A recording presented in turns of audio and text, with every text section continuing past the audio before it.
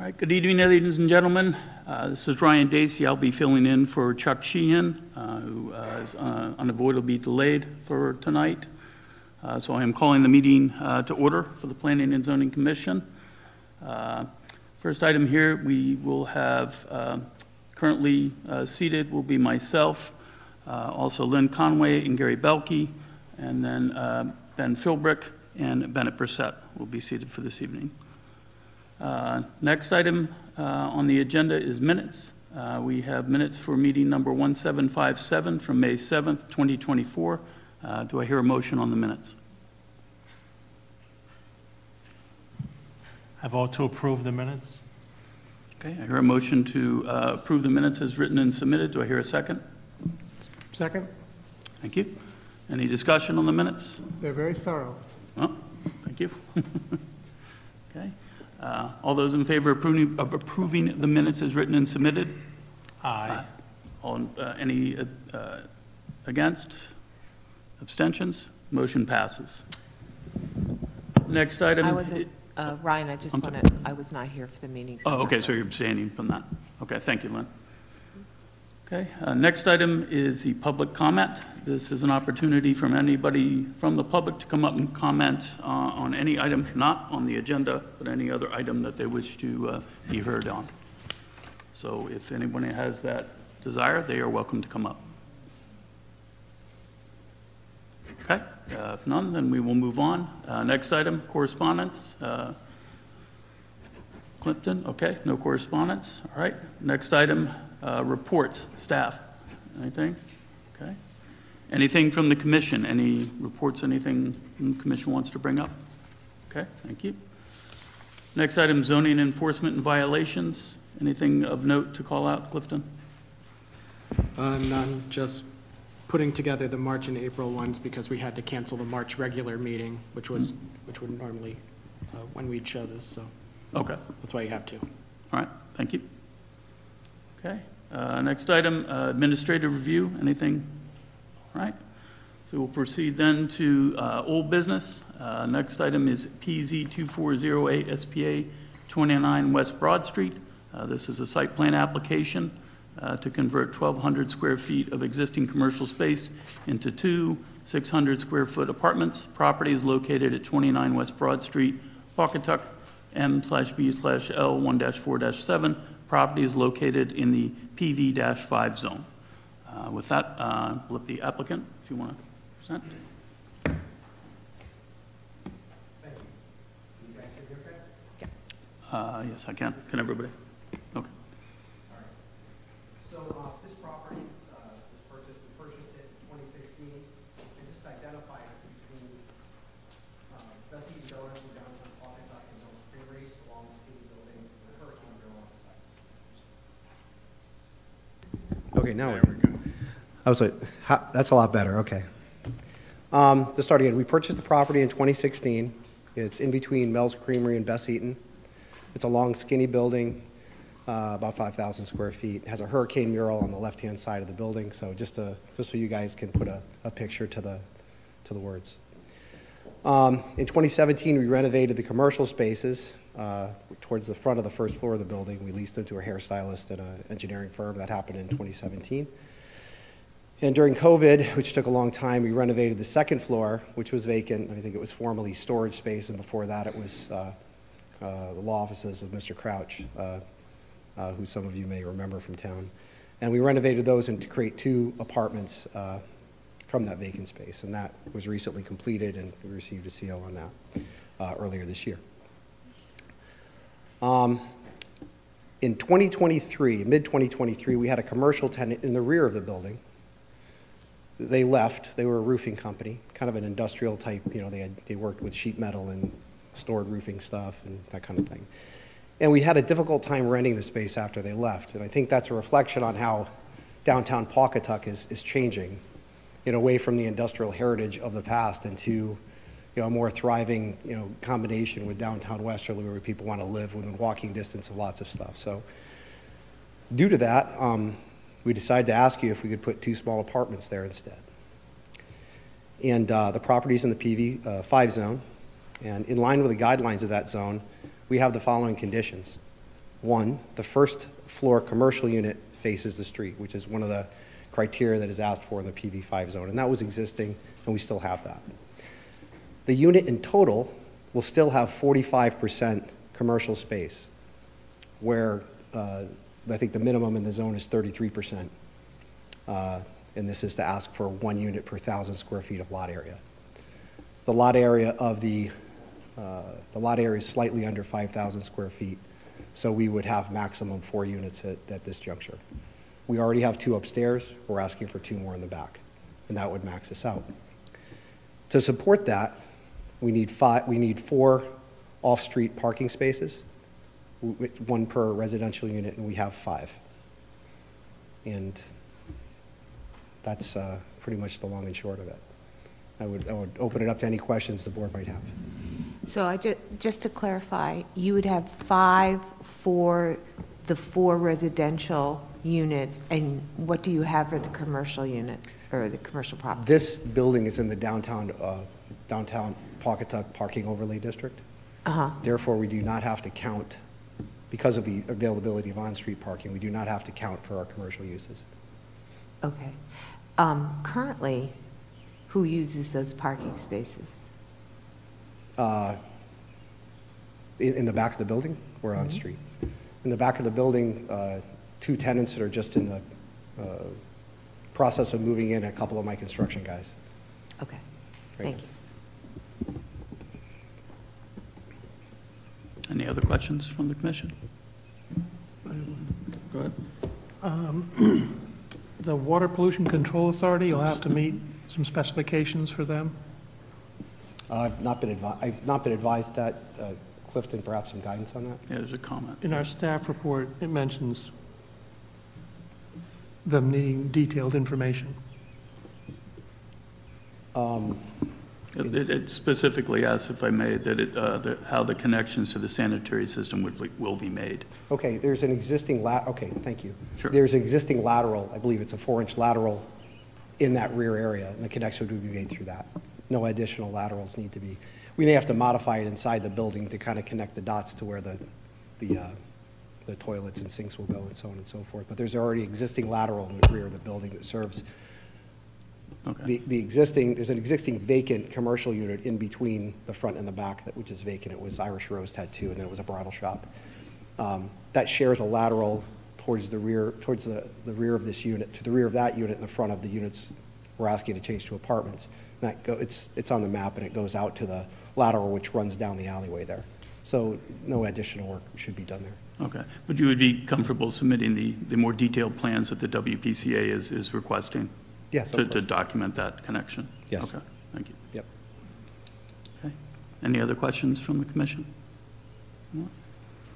Staff? Clifton?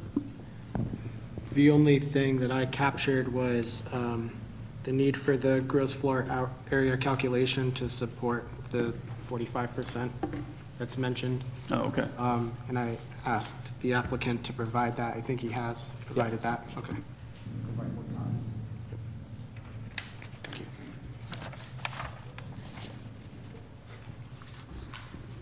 So that addresses the first recommended stipulation that I had. Okay. The other 2 are just standard, and then if you wanted to add the one. Yeah, I'd add those. Okay. All right. With that, then, do I hear a motion from the commission on this application? I motion to approve. Okay. And is that motion to approve with the stipulations, the 3 stipulations? The first one would be final plan shall be reviewed to the satisfaction of the town engineer. The second would be prior to the issuance of a zoning permit, the final plan shall be signed by the commission, recorded in the town's land evidence records. And then the third would be for the applicant to provide the additional plans to document how the sanitary system connection would be made. Correct. Okay, thank you. Those 3 stipulations. Ben, do you have a? Because he already said he just got the first one, the GFA calculations, so I took that out. Okay. All right. Motion has been made. Do I hear a second? I second the motion. Thank you. Okay. Any discussion on the motion? Anyone? Okay. All those in favor? Aye. Aye. Any opposed? Any abstained? Motion passes. Thank you. And is approved. Thank you. Okay. So Ryan, before we Yes. get, Mary Ellen, have you been seated as an alternate recently? Okay, because I was thinking, I don't think it's, I'll sit in for the St. Edmunds because Okay. I was here for that. All right. And Vin was here, Bennett was here. Yeah, I could be there for that, but I shouldn't be, I think it's Mary Ellen's turn to be the alternate if need be. Oh, But you go have for a it. quorum with the four you have. Okay. Right? Right, yeah. So we can just proceed with the quorum that we have of the regular I members. think I'm trying, if that makes sense. Does that make sense too, Clifton, for regular members? Yeah. Okay. Thank you. All right. Sorry, Thank you. Bob. No worries. Okay. All right. Next item is the public hearing for PZ 2402 SPA and CAM for St. Edmunds of Connecticut.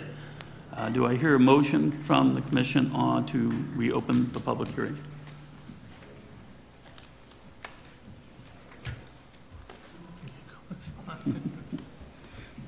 Yes, I'd make a motion to reopen the public hearing. Okay, thank you. So that's, do I hear a second on the motion? I second the motion. Okay, thank you. All those in favor? Aye. Aye. Any opposed?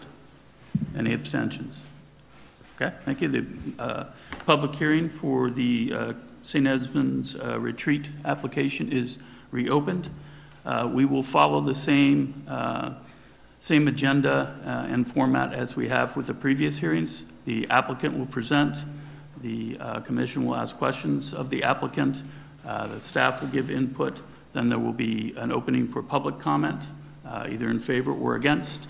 And then the applicant will have an opportunity to rebut. And then the commission will then proceed with how we choose to direct, whether to vote on it or how we proceed. Any questions on the format? And just as a reminder, if you could please, if you want to speak either in for or against, please sign up on the sign-up sheet. With that, the applicant, you are up.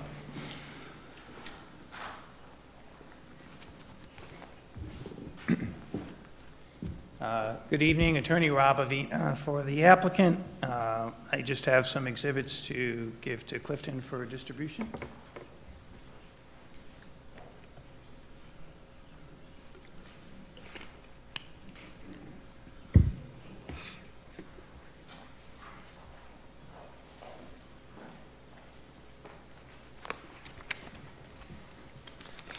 Thanks, everybody, for coming back and hearing from us tonight.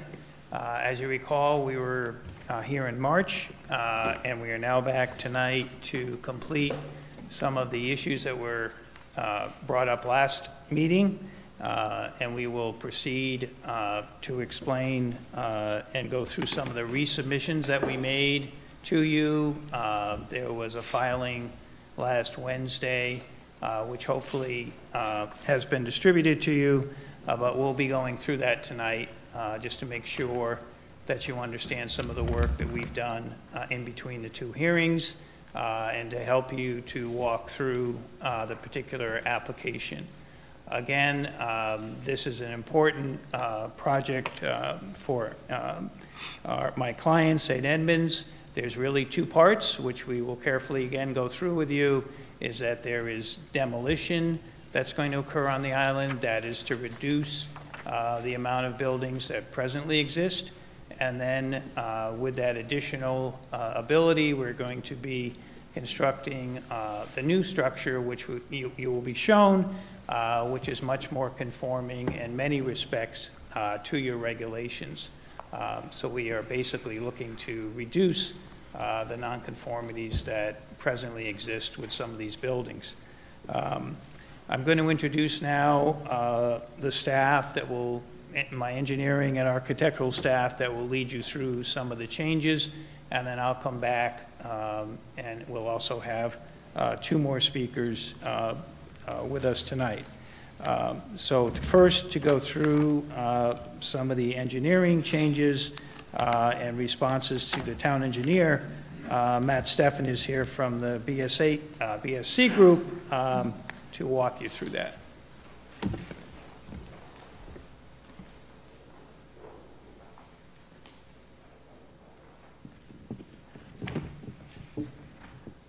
Good evening. Good evening.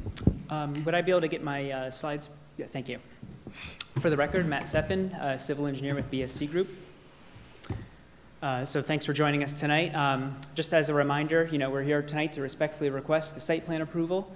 And some of the design objectives for the project, as I mentioned at the previous hearing, are to enhance the campus experience, improve site accessibility, and really minimize impacts by disturbance, being sensitive to the island and the coastal environment. So I'm going to keep it fairly brief tonight for the civil engineering portion. So what I'm going to basically review is kind of go over the major items for the site portion that we had discussed at the last meeting, and kind of walk you through how the plans changed, what we did to address them. And then I'll also focus on some of the site lighting and go into a little more detail about what we're proposing to do.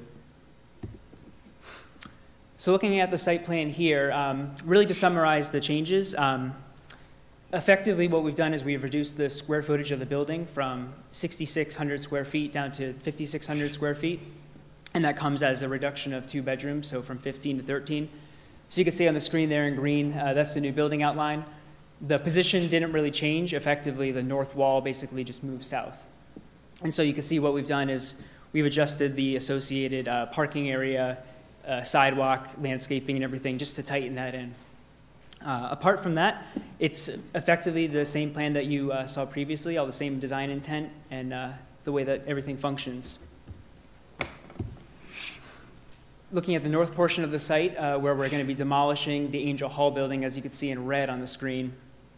We had discussed previously at the last meeting that during the architectural review meeting, it was suggested to provide an accessible route from the gravel parking lot to the chapel. So at the time, we hadn't had a chance to incorporate that into the plan, so I just wanted to show that in this plan set tonight that we have incorporated a permeable paver sidewalk to provide an accessible route from the 2 handicap spaces as well as the rest of the parking in the gravel lot.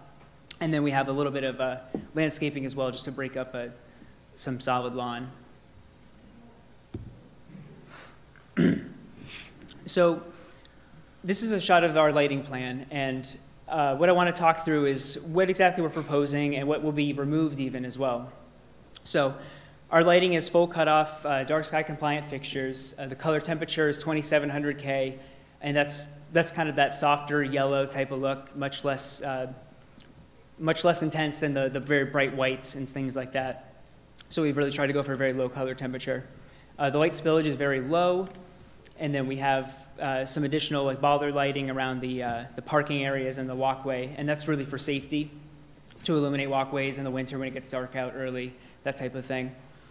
So what I want to draw your attention to is the graphic on the bottom right there. So that really demonstrates what it means to be dark sky compliant and how the fixtures are actually structured. So you can see it's really all about focusing the light downward and providing no lateral or vertical, upwards illumination. And so that's why when you see on the plan here with the dark blue line, that's the perimeter where the photometrics go to 0 foot candles on the ground. So as you can see on the plan, the maximum distance from that is only 30 feet from the building. The illumination at the ground level is now down to 0. So it's very low impact lighting that we're proposing. So right here is an example of not dark sky compliant lighting. This is on the Angel Hall building. So this is a good photo of how the light source itself is actually visible. It's very bright. You can see it from quite far away. So this building is going to, of course, be removed. And so that's part of how we're hoping to improve the overall lighting and visuals of the island.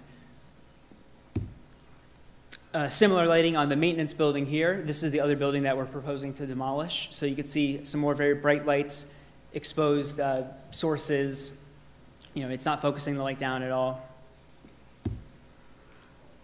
And then now this is the Ender's house. This building is going to remain, but what we wanted to offer is that with the proposed Kenyon Cottage building, the finished floor is not only much higher than the maintenance building, but it's also going to be 2 stories. So we're anticipating a significant reduction in visibility of these lights just by means of construction of the building. So I think the view from the west is going to see much less of that. And then just to review, these are the different fixtures that we're proposing. So similar to what we were saying in that graphic I just showed previously for the dark sky compliant, you can see that all the external fixtures on the outside of the building are effectively shielded. So no visible light sources, no light going up or out. So it's all concentrated totally down onto the ground, and it's, again, it's really just for safety, for illumination of walkways during the winter months, and just to make sure folks don't trip or anything like that. So that concludes the civil portion. Those are the major changes that we've revised on the plans. We have addressed the town engineer's comments. If there's any questions on those, I'm happy to go into some more detail, but this was the big picture. Okay, thank you. Lynn? Hi, thanks for that. So the lighting, would there be hours that you would have the lights on, the external lighting? They could certainly be set to, there could be some kind of curfew. That'd be really a decision for the owner. I don't want to speak to their lighting schedule, but for safety, yeah. All the lights would be on all night long for safety reasons? Is that what I just heard?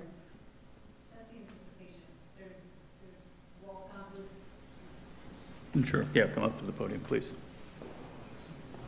Good evening. Oh, and could you, just for the record, can you Yep. state? Oh, okay. Julie Bartlett, architect with ZDS. Thank you. And yes, the intent would be that all light fixtures, the few wall sconces and the bollards would be illuminated throughout the course of the evening for safety, as people would be walking around the island, similar to the other lights that are there currently.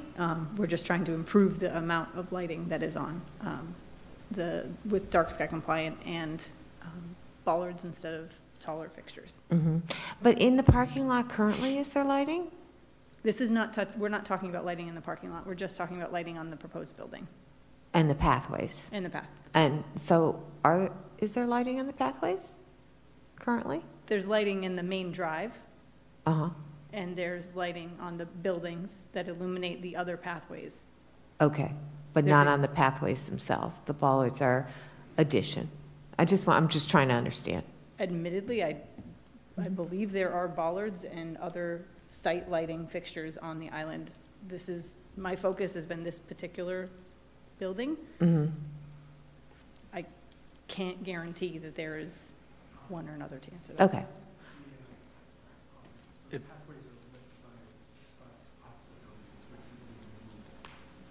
Can you, if you can, thank you. Hi, Father Tom Hoare. Right now, the paths are lit by spots from the buildings, Uh-huh. but we'll be changing them to the low-level ballards along the pathways. Okay, I see. So you're exchanging. Okay. And then my other question is, you had a picture, and I really appreciate the pictures. They're really effective, of the building that you're keeping. And you said that because the new structure, proposed structure's 2 stories, you won't be able to see that lighting. Well, is there a reason you couldn't just change that lighting to match, and so it's all nightward facing, and then you're all, yeah. The light on the right-hand side is my room, and it lights the stairs going down, the outside stairs where I come and go. And the one on the left is Father Dick's room, and it lights the stairs by which he comes in and out of his room. So we could change those to motion sensors, but they're really basically for us to come and go without tripping and falling. That seems reasonable, yes. Thank you. Okay. Any other questions from anyone on the commission? Any thought about noise changing from the island with buildings coming down? Or, I know, because with water, everything travels so much. Any, Do you mean during construction or not during post-construction? construction, but just, Yeah, no change in Post-construction. operation, so I assume it'll be the same levels as currently. okay, thank you. Other? Most likely, it will be quieter because we'll be moving farther into the island, out to the ocean part, away from Mason's Island. So it will be, they go to bed early, no. But it will be less noise. Thank you. Any other questions for this gentleman from the commission? No? Okay, your seat. All right, thank you very much.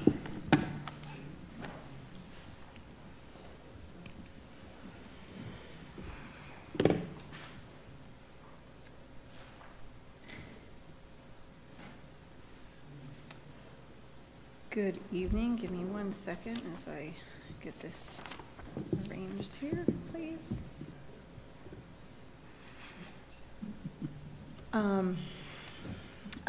Julie Bartlett with the architect with ZDS here again. Thank you again for having us here to present. As Attorney Avina mentioned, we're here to try to address the questions that were raised last time. And so one of the things I wanted to talk about was the FAR on the island, and because I know square footage and lot coverage was a topic of conversation. So we wanted to bring it back to what was the FAR prior to the chapel being constructed back in 2002. So here's a quick site plan with the chapel removed from the island prior to the chapel being constructed. And we performed a structure analysis of the existing structures on the island. This was based on some of the information provided in the 2018 Stonington record report from Jason Vincent. That's what sort of gave us some of this information in addition to our clarification of the uses. We tried to clarify where the number of beds were in each building, the types of functions within each building. I know those were topics of concern previously. A clarification on, and then we also had a scan, a laser scan done from a third party who specializes in existing conditions verification. So that scan data verified the square footage of all buildings currently on the island, and with the zoning code, based on the Stonington zoning requirements of the fact that stairwells and spaces under 6'6", and there's a variety of exceptions within the zoning code that are non-contributing square footage relative to FAR. And so based on the data from the third-party consultant, we then took that information, we verified it, found a couple of nuances. So the data is in the column that says square feet data, the blue text, and then we recognized there was some square footage they didn't calculate, some other roofed over space and porches, so we added that square footage back in, and then we found spaces that we were able to eliminate, some areas that were under 6'6", some basement areas that were not occupied for livable space, which totaled our contributing square feet, which is the pink column at the right-hand side. We organized this based on when we believe these buildings were built in chronological order, starting from the original Ender's house and ending at the maintenance building prior to the chapel being constructed. So based on the total contributing square feet here of 35,273 square feet, which was slightly less than what Jason Vincent's report back in 2018 was, but very similar. I apologize, but the FAR was cut from this. So if you did the math, I did add this to the following slide. The FAR of the existing square footage prior to the chapel construction was 0.081. In 2001, there was a variance requested to build the chapel for variance to increase the FAR to 0.083. We believe that there was an error at that time. So and I'll show this to you next. So when the chapel was constructed, here's a site plan with the chapel constructed, the existing conditions on the island as is today, and we revised our structural analysis based on adding in the chapel. And so take the prior table that I just shared with you, you add in a chapel of 4,400 square feet approximately. That totals 39,685 square feet with an FAR of 0.091. That FAR is higher than what was granted in 2001 with that variance. We believe there may have been an error. This is prior to all of our involvement on the project, but there was never an analysis done of the existing square footage after the chapel was constructed until the Jason Vincent's analysis in 2018. So the existing island is, as our understanding, is a nonconformity. It is existing as it lives. It does not comply with the variance that was granted back in 2001 or 2. So as we were proceeding with trying to propose a new structure here, we did not want to increase the nonconformity in any capacity. So our proposed structure which is one of the reasons why we intended to do some demolition of existing structures. So as a reminder, we're planning on demolishing the existing maintenance building on the west side of the island Angel Hall next to the parking, and a couple of ancillary sheds on the island in order to construct the new Kenyon cottage. This last table explains again the existing buildings with a clarification as to what structures are scheduled to be demolished if this plan goes according to plan, and what our total, and then a proposed structure of Kenyon Cottage at 5,629 square feet. One of the other things that we did from last time we were here till today was we modified and reduced the proposed building by approximately 800 square feet. We refactored how many beds needed to be moved around on the island. So there's now only, as Matt mentioned, there's only 13 beds in this proposed building. So we are reducing, our proposed design is to construct less than what we are demolishing to decrease the nonconformity of our FAR on the island. To recognize that there is a nonconformity, we're trying to provide a building that will improve life safety, improve accessibility for the existing uses on the island, but we're trying to reduce the nonconformity here.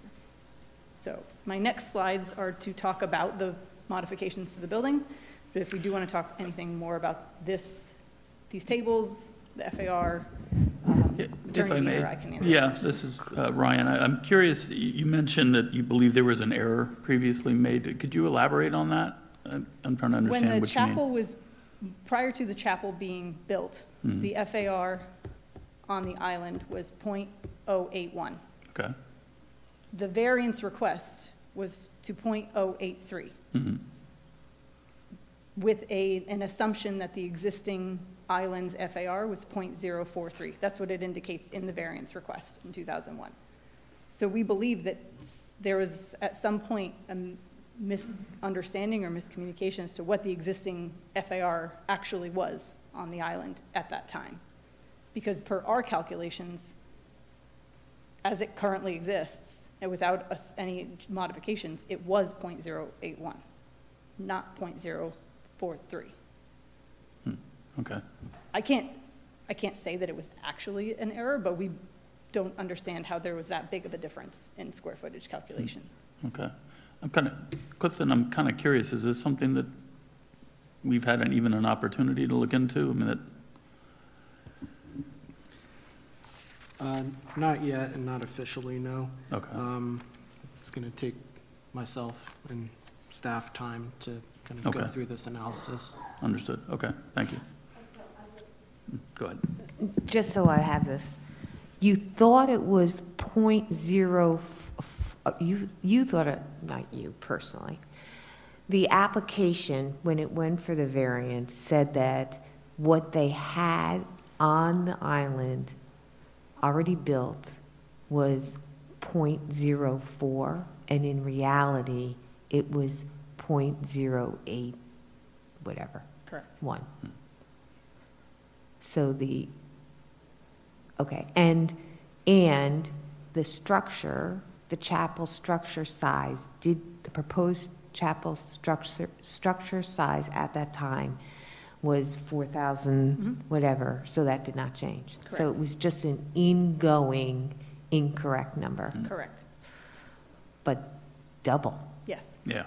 fairly significant. And there's no one on staff from 20 years later. 2001 that can say anything about this? On the island? I'm not sure. Sorry. Come on. Yeah, Attorney Robavina, I'm not sure if Candace was here or not. I guess we'd have to check. That's all I can think of. Joe Larkin was handling the application. Attorney Robavina, I worked on the chapel. But at the time, we were focused more on the height, if I recall. We also got a variance for the steeple of the tower, of the chapel. Chirenzia was working on the application. The best we can tell, and it's again working with an old record, is that the number 0.083 was pretty much where the island was. Yeah. That was the existing gross square footage, which was on the island, of course, going way back before the residential zone was changed and the RC 120 was put in, and it reduced down to 0.04, but the existing non-conforming bulk was already existing. So the best way we can explain it is to say, well, the variance was requested because we could not put a new structure on the island because the FAR was already over the new reg. But we got the variance and it was recorded. So in fact, the chapel was built in conformity with relief requested for bulk, plus the height. What the opponent's attorney has said, and I agree, is what is interesting is we can't find what would be called an as-built, where once you build the chapel according to your permission and there was a site plan approval and there was a variance granted, that site plan as-built would have said, okay, this is now the FAR of the island, right? Because going forward, nothing else has been built. We can't find that. The next clue we found, and we did some digging, obviously, and reviewing, was the exhaustive report filed by Jason Vincent in 2018. So he actually engaged and went out to the island, of course, with permission, was reviewing the buildings, reviewing the uses, wrote the report that's in this record of this application, and he basically said in 2018, yeah, plus or minus, I find the FAR right now to be about 0.094, which is probably pretty close to right, given at that time the chapel was there. And so that report became, you know, what we were using when we were here last time. We were using that report to say, okay, if we have to be under 0.094 by adding our new building but eliminating other buildings, then that's what we will shoot for. Because we don't feel, and of course we can't come in and say we're going to build any more bulk on the island than is existing, non-conforming bulk, unless we go get a variance. So we weren't intending that. So down come the buildings, the maintenance building and Angel Hall, and you know, as much as we could spare in order to use that square footage, that FAR, for the new structure. That was the intent. When questioned by counsel, we went back, looked at our laser study of the existing buildings, which you know, Julie's firm did a terrific job with, looked at all these old plans. That's when we came to the conclusion, wait a minute, we can't be at like 0.083. That we have to claim by law was probably what the island was before the new chapel, and was obviously higher than what the regs call for. The island has always had gross floor space greater than 0.04. And so when we recalculated it back, yeah, that makes sense. It was around 0.083 that they were at. Then we added the chapel, and if it had been a as-built, probably would have come out in the 0.09s or so. So using that, we've done our very best, which is the replay you're seeing right now, is to keep going as low as we can possibly go to actually eliminate some of the non-conforming size of the FAR in the island. So in accordance with that, and in accordance with Clifton and Candace's reports about how the maintenance building was too close to the shore, it was non-conforming in many respects, we are cleaning that up, and we're putting a building on that's compliant, more compliant, and as a matter of fact, the building is compliant with your zoning. So the whole effort of this application in total is to lessen the nonconformities on the island and still be able to replace a building because we're not exceeding the existing conditions, which we can't do. We have to go get relief to do that. So that's the theory. Thank you, that was a great explanation.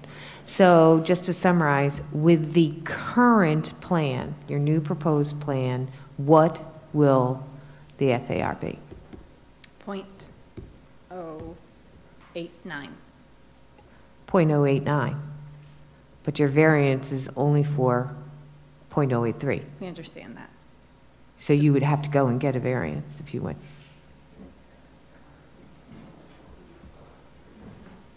So Yeah. what I presented in my brief and what I'm claiming is that over the period we're now looking at, which is over 20 years, and the report of the zoning officer in 2018, the nonconformity of the island has been existing, and no one has made any claims regarding it. And it's at the .094 or so.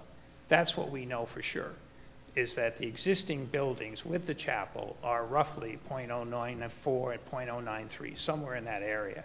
So our goal is to be less than what the existing conditions are, because we're claiming over all this time that whether or not a mistake was made back then is almost not relevant now. We have those structures, we've been using those structures, and we intend to keep those structures, but rather than keep the aging, some of them non-conforming structures, we would like to reduce that as much as we can and put a new structure on that's less non-conforming than what was there.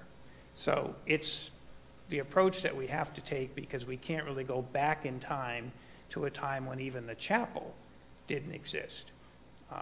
It's been there. It's now part of what the gross floor area is.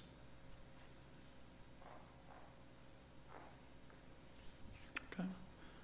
Any other questions currently on that particular? Okay, may proceed. So as I mentioned, we are reducing, and as we've all mentioned, we've reduced the previous design that we presented to you folks a couple of months ago. We only are showing 13 bedrooms in this building, so it'll be one apartment, one ADA unit, one RA unit, and then 10 standard bedrooms. We modified the floor plan, so the same concept. The right side of the plan from an exterior didn't really change. We are keeping a throughway, visible throughway with sort of a lobby accessing a shared program space, and then to the left is the residence lobby, study space, fitness, and bedrooms and bathroom. Second floor is exclusively bedrooms and a small reading nook. No change to the basement.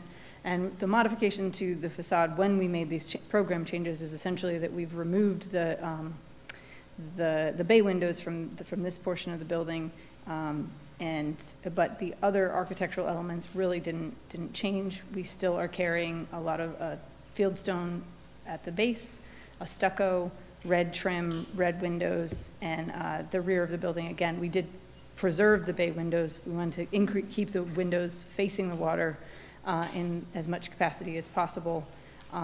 We did modify this view also to show you the basement, the garage is accessed on the lower portion from the basement, and for storage space. And again, a reminder of what the existing Enders maintenance building is versus what our building will be, the view from our building, again, in a sketch format. And we did provide flattened elevations for your use as well for reference of all four sides of the building as well.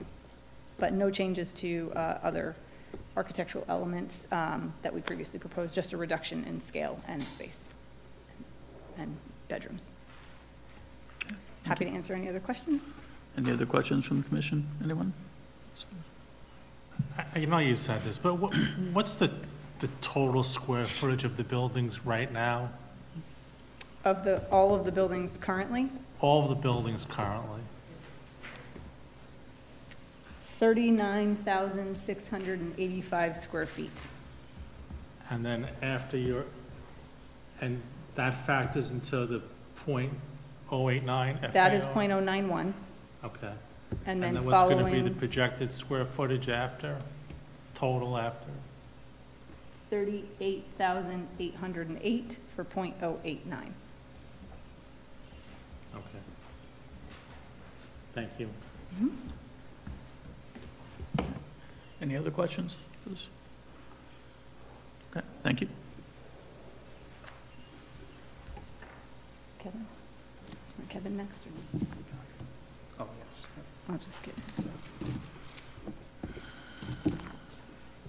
Last time there was some questions regarding the existing activities on the island, which Julie has listed on the new box for you and located where they are, where those uses were, and where they'll be at the end of this construction of the new facility. We'd also like to present Kevin Miller. He's our head of contracting for Enders, and he's just going to go through a couple more questions you had last time regarding the existing conditions. Traffic, as you know, is not part of a site plan application, but there were questions from the commission. So Kevin was going to give you a couple of comments regarding that. Okay, thank you. Hi, everybody. My name's Kevin Miller, and I work with Father Tom there, and we're basically, I help him out with all his construction projects.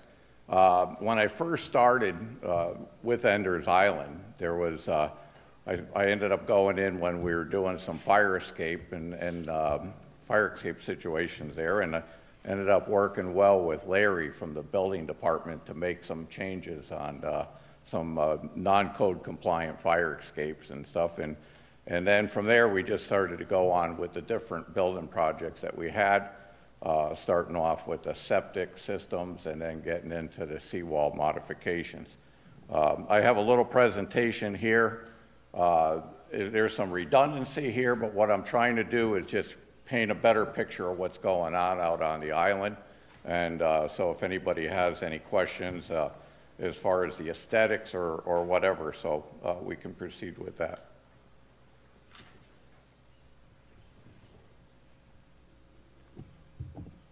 Okay.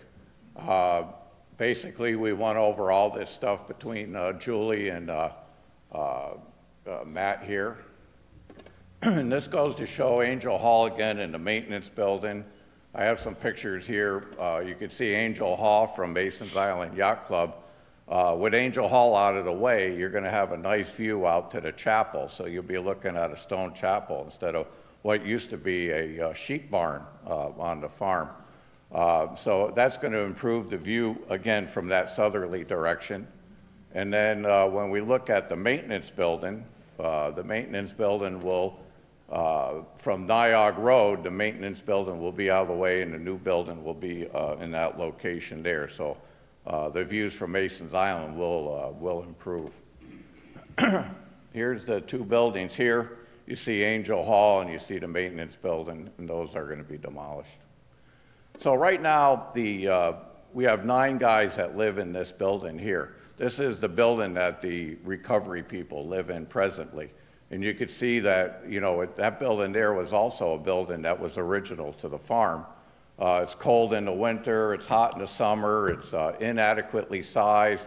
The bedrooms are really small, there's no support rooms in there whatsoever. And the other thing is that as you come into the island over the causeway, you're approaching this building as one of the first buildings that you're able to see. So our intentions of moving the residence building back further on the island is to give them a little privacy as well as the meeting place for the AA to 12-step programs that we have, so that they have a little more confidentiality when they're attending their meetings. So the new residence building will be incorporating that meeting room and the residences. And there's the building there.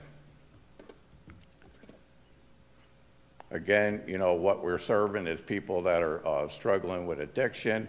We want to improve the way that they're living, give them nicer rooms, a workout room for them to work out, their library so they can study, because a lot of them are taking online schooling and stuff. So they really need some nice private space to work in. So what our plans are is to go with ICF construction, and here's a picture right here. It shows a ICF built house that's in a hurricane zone, and it's the only house left standing. So one of the things that we want to do on the island is that we want to also, you know, look at it from an environmental standpoint. You know, we want to have geothermal heating and cooling. We want to do a rainwater capture system. And we're going to also have some solar roof tiles. And so that basically, this is what, some of the stuff that we're going to do so that we have long-term reduced utility costs and able to supply a comfortable atmosphere for the people living there. The traffic, go right by that one there. We had a couple studies that we dug up, and I think the attorney there also had some stuff that she included into her response to us. Basically, the way that I went about it is I put it into a graph form. The numbers remain about the same as in the reports.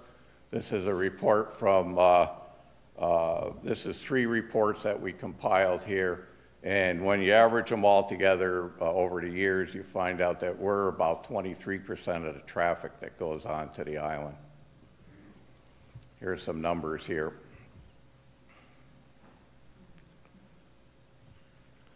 Over the years, there was concerns about parking. I threw this in. This is a little comical picture that I threw in there. I was reading your letter there. I didn't know how to understand Sir, if you could address the commission, please. Okay. And these are, you're showing your age. These are 50s cars, Sir, not 60s if you could, please address the I'm commission. sorry. Thank you. Okay. So this was back in the 50s. And if you look close enough, I believe this might have been even an event for Mason's Island Yacht Club, because the cars go all the way over up Yacht Club Road there. So it's hard to tell whether it was a Ender's Island event or whatever. But when we try to define parking, we dug up all these aerial photos, and the photos are hard to go by. Back then, they used to just park in the grass. If they wanted to go to the chapel, they would park in what we call our Great Lawn right now. The parking lot over the year has changed. One of the things that caused the changes is that we were accepting construction material from, actually from houses being built on Mason's Island. When they blasted the rock out, they were bringing the rock over, and we were creating berms with it. And so in 2024, 2004 is before we had any rock delivered to the island. In 2023, that picture shows our parking lot actually got smaller. So the parking lot hasn't increased in size. It's actually been hindered in size by the boulders that were placed over on the right-hand side of that parking area as you see it. And that's it. I know that there were some questions also on the construction phasing. Basically, the seawall is in construction right now. We're going to probably have that. The bulk of the work will be done by November or December. And then as we go into the first part of the year, we'll be doing some final grading and stuff on the seawall. And as far as Kenyon Cottage goes, we still have a lot of work with materials, contractors, quotes, and whatever. So Kenyon Cottage, even when we get permitted for Kenyon Cottage, it's going to be well after the seawall is actually just about finished before we even start on Kenyon Cottage. So we saved a lot of truck traffic on Mason's Island by crushing up all the boulders. All the crushing is done right now. I had not received any complaints at all from anybody on Mason's Island as far as the noise went from the crushing and the breaking of the rocks. And so, we're looking forward to, placing some concrete now, and we'll be starting on the footing soon. The first septic system is just about done, and then after that, we'll be getting into the other 2 systems. And so that's where we stand right now. Okay. Thank you. Any questions from the commission? No? Okay, thank you very much, sir. That's it for now. We'll hold back and give any responses to the comments. Okay. Ben? We just received all this material this evening. I know it was presented to the staff, I think Thursday, but by then the staff report had gone out. So bear with us. Hopefully you'll understand. This is the first time we've seen any of this. from last meeting. Quite understood. Okay. Just We to make- realized that it took us some time to put everything together. I just want to make it clear for the record that this is the first time we've seen all this Right. since. Thank And you. it's a lot of information, but thank you for putting it together. Okay? Go ahead and get the list.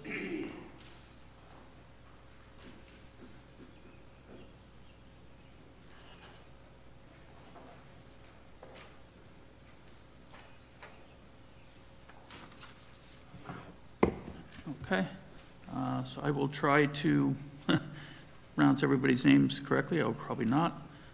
So the first to speak against is Amy Sochner, attorney from Milford, Connecticut. Amy?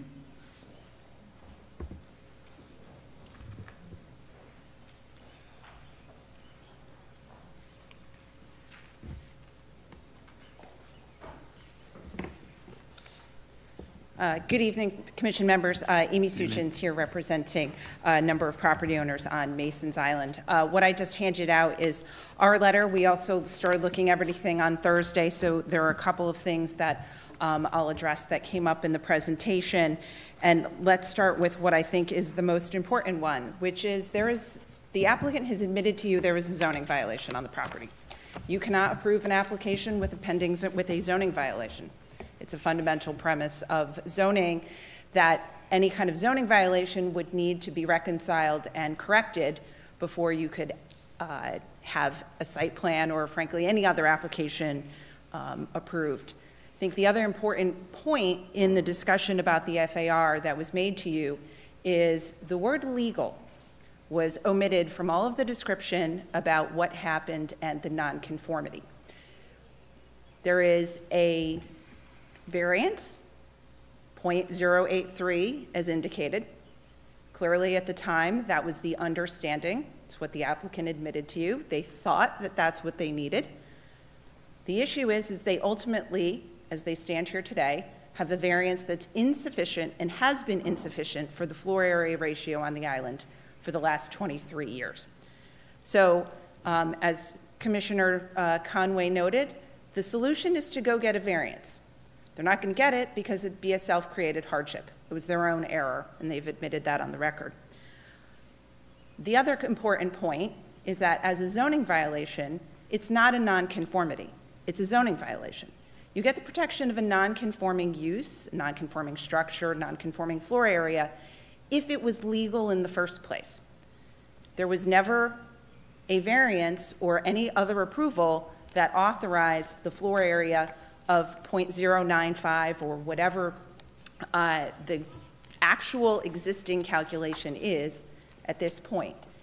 So the protection of the nonconformity and the argument that this application presents the reduction of a nonconformity is frankly a red herring because that analysis only applies if the nonconformity was legal. Their premise would have you believe that if you committed a zoning violation, built a building in violation of the zoning regulations and left it there long enough, and the regulations arguably changed, and I don't think they have here, given that this is 2001, that somehow that violation would be protected as a nonconformity. It's not the law. And I think from there, when you look at the issues, rather than proposing to eliminate the violation, reduce the floor area down to what's allowed by the variance, they're telling you, no, actually what we would like you to do in this site plan is allow us to maintain the zoning violation and somehow bless it in the context of a site plan application. That you can't do.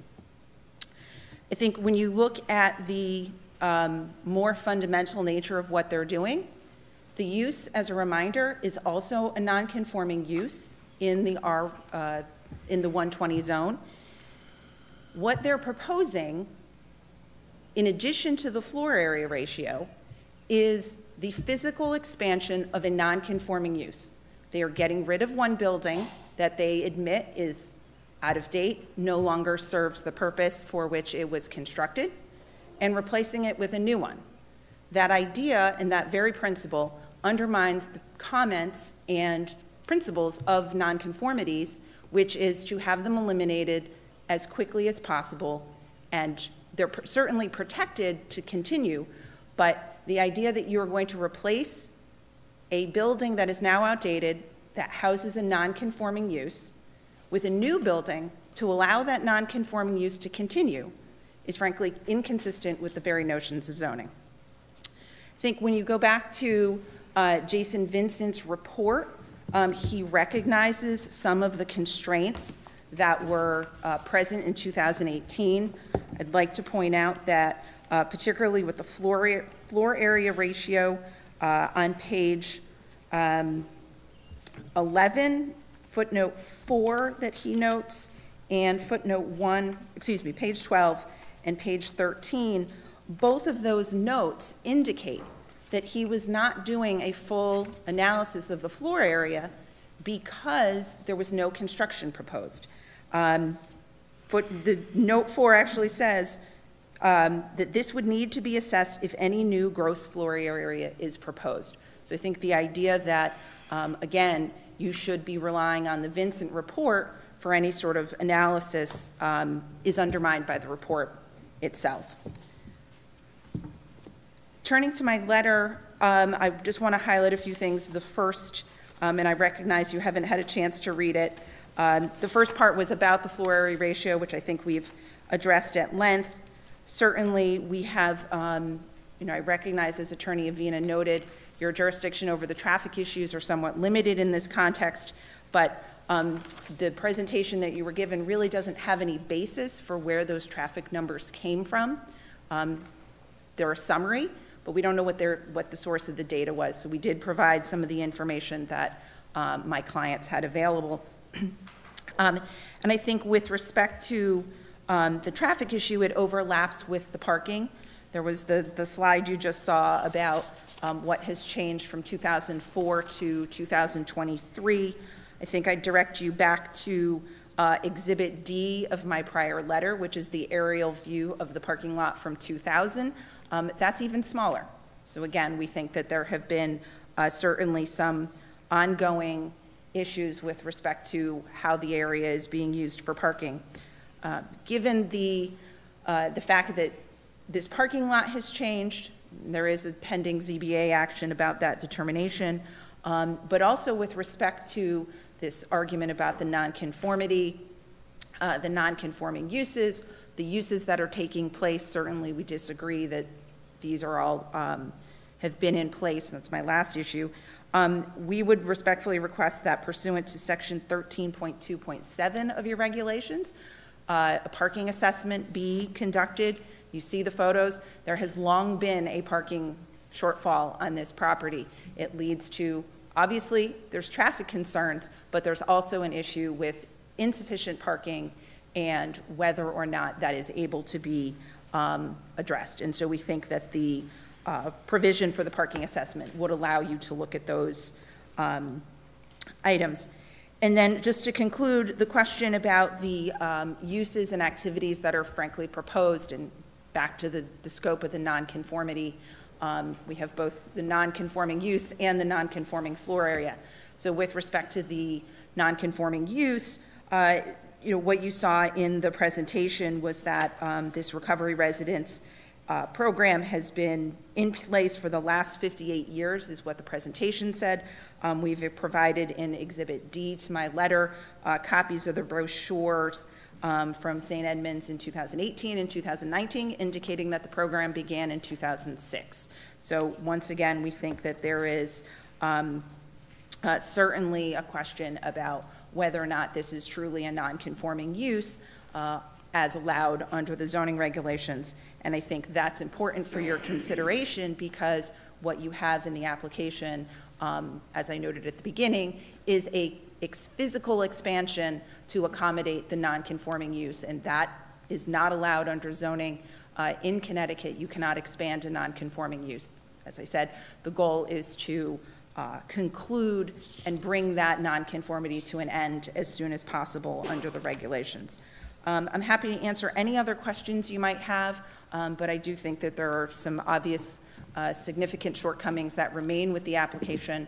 I understand your staff has not had the opportunity to look at all of the issues that we've that have been contained in the application materials that were just submitted.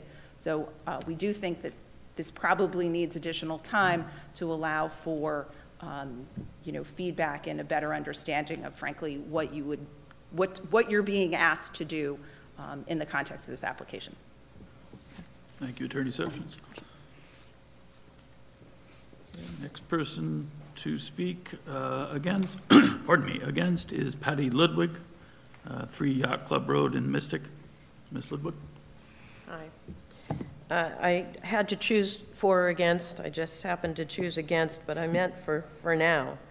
I am a new resident as of 3 years ago on Mason's Island and was not aware that there were several lawsuits. I had heard of one, but I had never heard that there was a lawsuit brought by some of the residents as to whether or not a group home is actually allowed by the town of Stonington anywhere, never mind on Mason's Island or Ender's Island. So my question really is to you, if this goes forward and then the lawsuit actually wins, what happens to the building that you've just built? Does the law say that if the lawsuit says you can't have a group home, and this obviously is a group home that they're saying they would like to build and asking your permission for, and you allow it, and then the lawsuit says, no, a group home's not allowed, what do you do in zoning, and what do you do? I have no idea. What do you do? I will say it's a good question, and I don't have an easy answer for you at this point. I'm not sure. Well, I know that in one instance, when we lived in New Jersey, somebody tried to sell their home after they built the basement, but planning and zoning said, well, you didn't have it checked for electrical or plumbing, so you have 2 options. Don't sell the house or rip it out. And that's what they had to do. So would you know if the building would have to come down or that they just couldn't use it as a group home if the other lawsuit wins? I'm stuck as to what would happen. Some of my other questions were answered by the last lawyer. So I'd be concerned with that. Last time I was here, I was concerned with the amount of traffic getting worse as they build a bigger, better building, because I have my grandchildren during the summer, and they're learning to ride bikes and skateboards and scooters, and I was concerned because I live so close to the island, and everybody going to Ender's Island comes right by my home. Now I understand my daughter's going to be living with me while she builds a house in Stonington, so the kids will be here for the school year. And I just found out, because of the laws of Stonington and because we're private roads, they have to be brought to the front of the development near the guard shack to catch the bus.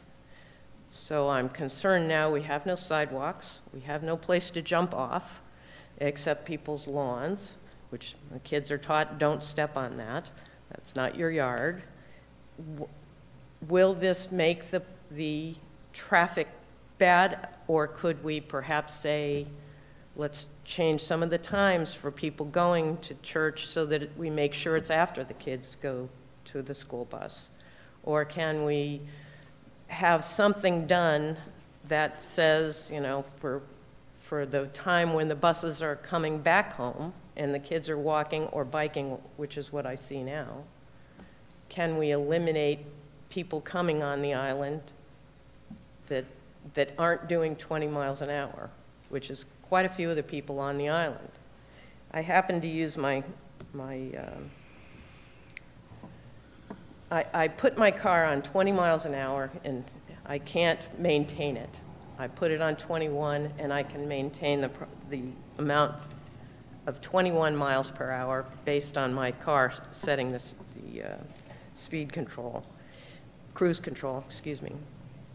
And I find that when I'm doing 21 miles an hour, which is over the limit, I admit it, but at least I'm a steady 21, everybody's going faster than me. I don't know whether they belong on the island or just are visiting the island, but I can say the majority of the cars are not doing 20 miles an hour. So I would like planning and zoning to look at that when you're saying, oh yes, we're going to allow you to increase the number of beds, which increases the number of people, because I'm concerned about the kids on the whole island, but specifically on Chippewa and Yacht Club, because that's how most people get to Enders, and those people don't live there. So I thank you for your attention. Thank you. Appreciate your comments. All right, next person to speak is Dexter Murphy, Chen Chippewa Trail Mystic, in favor.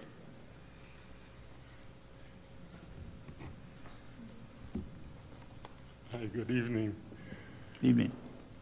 My name is Dexter Murphy, and I reside at 10 Chippewa Trail Mystic, the main road with a 20-mile-per-hour speed limit that traffic travels to and from Enders Island. The recovery program at Enders rehabilitates young men that have an addiction issue that they want to correct to improve both their lives and indirectly the lives of their friends and relatives. I would like to voice a hypothetical. That is, a person with an addiction problem has three choices. He can attempt to improve his lot in life, he can remain the same, or he can get worse. The hypothetical is a future addicted person untreated and not in a rehabilitation program has a potential of causing an accident that hurts himself, others, and a great sadness to himself, others, his family, and others' family. A tragic situation. The newspaper obviously reports drunk driving accidents. Although it's impossible to equate, it is my belief that the recovery program at Enders does lead to a potential reduction in addiction-related accidents in the future. I do want to point out that I can't predict the future. Only God can do that. Thank you. Thank you, sir. Submit this letter to whoever. Thank you. Okay, next person is Kathleen Kennedy, 1 Yacht Club Road, in favor.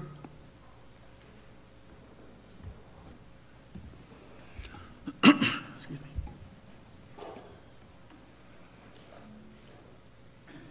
Hi, my name's Kathleen Kennedy. I live at 1 Yacht Club Road.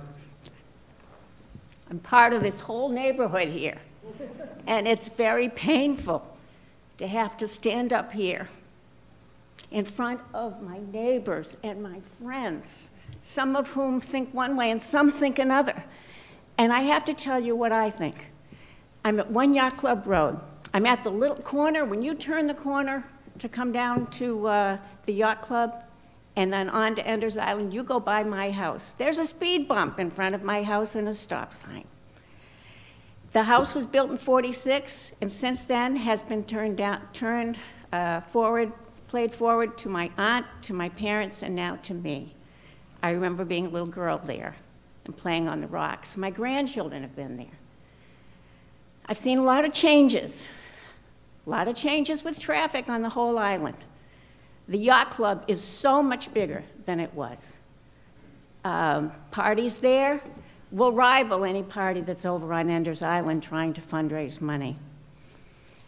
But I accept it. It's part of my community. And there hasn't been one day that's gone by that I haven't felt grateful to be where I am, because it's a wonderful place. Imagine being able to walk down the street to a yacht club. Walk. I walk down the street, and you can see I don't walk very well, but I'm comfortable walking down the street. I ride a tricycle down the street. My grandchildren, my children. The only problem that ever happens is when a car speeds by. Does it come from Enders? Well, I don't think so, not all the time. pretty good chance it comes from that yacht club where there's a cocktail party pretty often going on. But again, it's my community. It's life here. And in closing, I just want to say, I've also had a really strong connection to Enders Island. Between my aunt and I, we worked there 30 years. I was very lucky at the end of my work life to be employed there, to get to know the recovery program. By the way, I went to AA there 35 years ago. I was able to raise my children and educate them and to move forward in this community and to build my life because I learned about AA on Enders Island. The young men that are there are wonderful. The parents that bring their children there are some of them are from our own community. They're wonderful people. And my sadness comes from the fact that the people who in the past have become very antagonistic towards Enders don't know it. I stop and I talk to everyone that walks by my house. And I haven't met one person coming and going from Enders or the yacht club that I haven't thought how lucky I am. So as you consider making this wonderful improvement to this island, this precious, beautiful piece of Connecticut, I want you to think of that and the wonderful life it has given all of us, and it has enhanced our life. And someday, when things need to be fixed on Mason's Island, when the sea starts to encroach on the Mason's Island Yacht Club, I hope you'll help us then. Because we're going to need some help because the water's going to come and the yacht club's going to have no place to go, no place to park the cars, and we have to be open-minded and let the future come, but embrace everything that this beautiful community has. So thank you. I hope I haven't been too emotional, but I hope you also understand this has torn our community apart. And it's a wonderful community. And it's a new community of neighbors. And some of those most important neighbors are sitting right here. Father Tom, the people that work there, the people that visit there, they're our neighbors too. Thank you. Thank you very much. Thank you.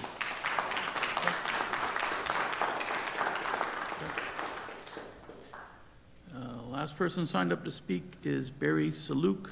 I hope I pronounced that correctly, 17 Skiff Lane in Mystic, in favor.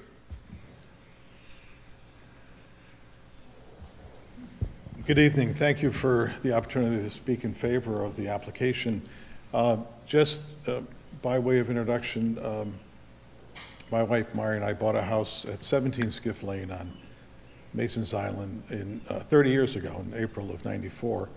And made it our home, raised our children here, and they all went to Stonington schools. And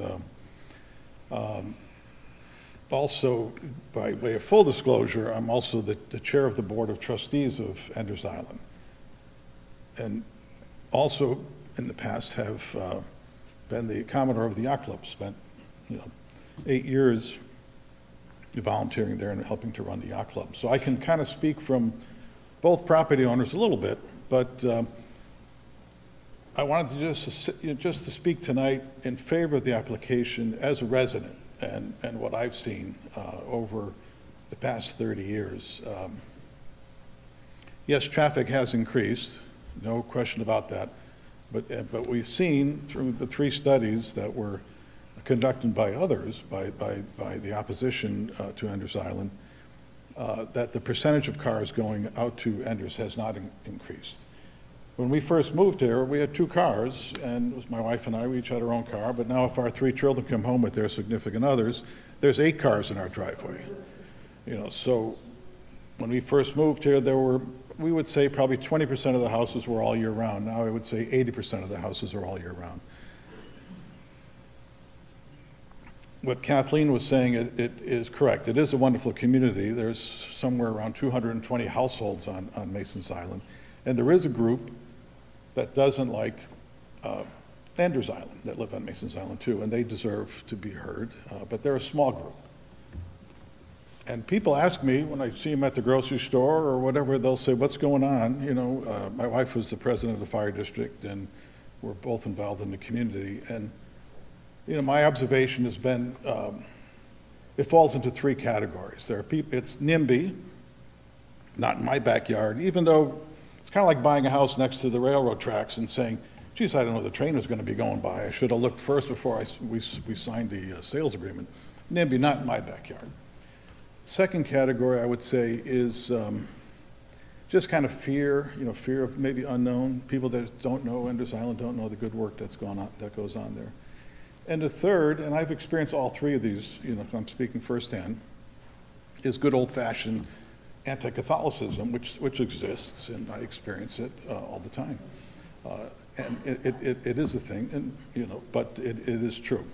And going forward, I think what needs to be looked at here is, what is Anders Island? It is really a treasure. It is really a gem of the Stonington community. When we first moved here, and then our neighbor told us, you know, you can go over there. And we went over there, and then we saw there was a chapel, and we said, wow, we can go to Mass here. And our kids all went to Mass there. What a gem. But then watching the young men and learning more about the recovery program and the AA meetings for men and women, and seeing the lives that have been saved and changed. And it's not just that one person, it's exponential throughout that family and their friends. And I think that it's a very small number of families today that don't somehow experience the horror of addiction in their own families or their extended families, and I've done that. I recently lost a niece very close to me from addiction, and I wish I could have helped her more. But I think we can nitpick and say, well, it was this, that, and the other thing, but you have to look at what is the good for the community that's going on out there, and I think that's really the important thing. And yes, the yacht club does have big parties. And as Commodore, you know, we were always hurting for revenue, so we significantly increased the amount of availability for weddings, so that we can have even more big parties and rent the grounds out with tents and everything else. And it was always a nightmare of mine when I would see hundreds of people there and a lot of drinking going on, and worry about the liability of all those, you know, not just the residents walking around, but the people going home. So. It's not, I'm not here to point fingers, but I'm just hoping that this zoning commission can see the good that is going on out there and what is the next right step forward. Thank you. Thank you. All right, that concludes the list and the folks who signed up to speak for or against or in general comments. Is there anyone else in the audience who would like to speak either way? Sure, first.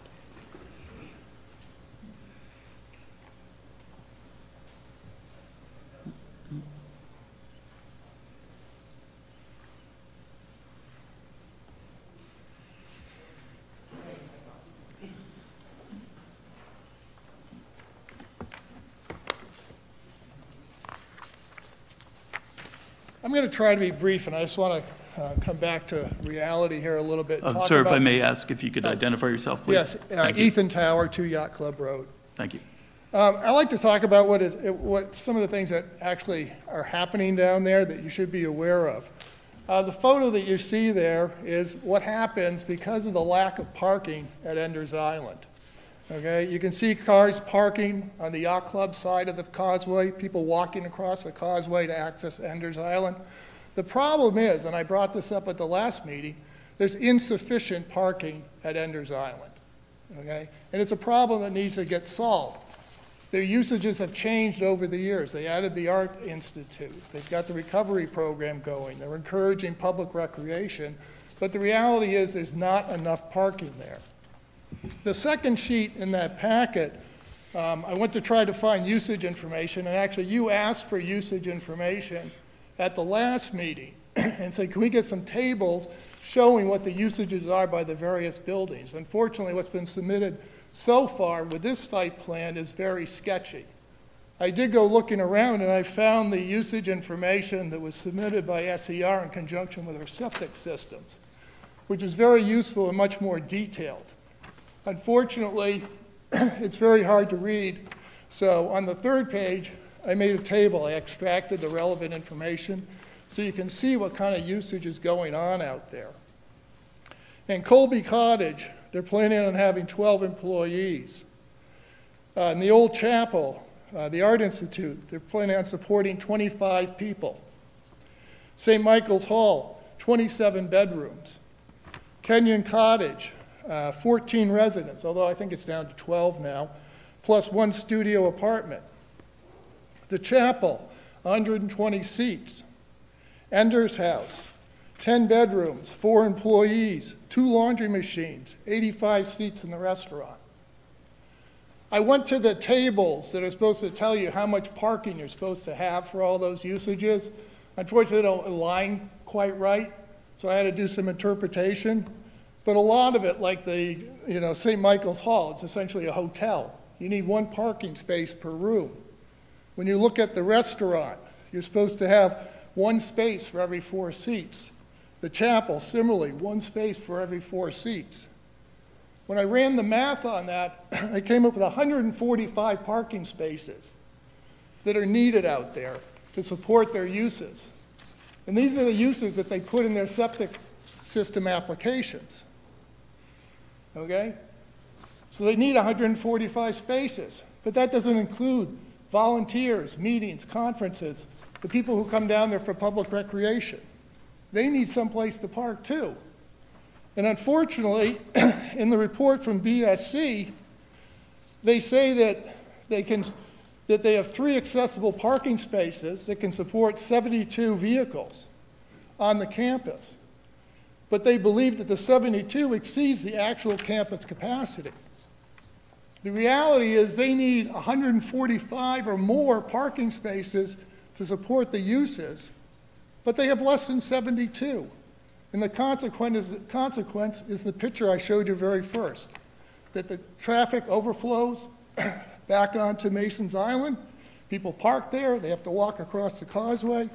And as I requested before at the last meeting, we really like to have something done about that. I think Amy mentioned, Attorney Suchins mentioned having a parking assessment done.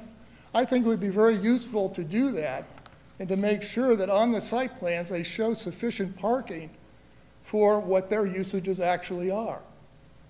Does that make sense? It does, doesn't it? That they should have adequate parking for all these uses. I mean, before they do any more building, any more expansion, let's make sure that they can support what they're doing there. Thank you. Thank you. Father? Father Tom Worth, 1 Enders Island, Mystic, Connecticut. Just a couple of clarifications. We don't have a restaurant. We don't have a hotel. We have a dining room for the people who live there and participate in our programs. There seems to be a little bit of ingenuous things put forward. You know, we're constantly hearing from the town planning zoning office that there's another zoning complaint. And actually, Father, if I can hold just for a second here, I just want to, Attorney, is this constituting part of your rebuttal to the public comments, or is this? Yeah, he's just rebutting any issue that was raised regarding the activities. Okay, all right, thank you. I just wanted to get that clear. Sorry, Father. Like, recently there was a complaint by someone on Mason's Island that we had an outdoor oil tank, and it wasn't in compliance. We didn't have it in a well. 600, 800 gallon tank. A well's required for an outdoor tank of 3,500 gallons. But it's another time and effort that we have to address. I'm saddened by all of this, and I've been dealing with it on and off for 31 years. One time I was excoriated because our light pollution was preventing nesting turtles from the coast of Stonington. From what I understand, there are no nesting turtles in the Stonington waters. I was excoriated at one meeting because a street light at the end of our causeway on the telephone pole was shining in someone's window, and they couldn't sleep at night. I'd done my research, and I asked the person, when did they move to the island? When did they move to that house? And they moved there in the mid-'80s. That light was there since 1968. So it's a constant kind of battle.